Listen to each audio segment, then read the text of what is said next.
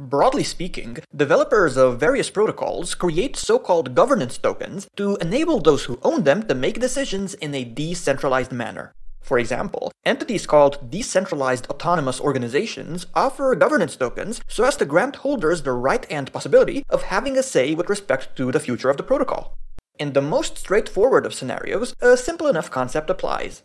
1. Users vote with respect to this or that change via governance tokens, and 2. If embraced, the change in question is implemented automatically through smart contracts. However, quote-unquote old-school approaches are in some cases used, with the development team of one project or another implementing changes manually. Or, why not, options such as voting through off-chain solutions like Snapshot are also on the table.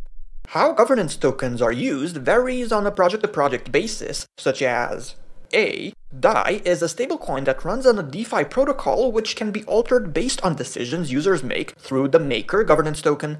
For example, the issue of whether or not the debt ceiling should be raised can and is voted on. The same way, users decide if one rule change or another should be deployed in the spirit of maintaining or improving the stability of the price. Or B. Balancer uses the BAL token so as to encourage liquidity providers to be involved in the decision-making process that determines what actually happens to the protocol.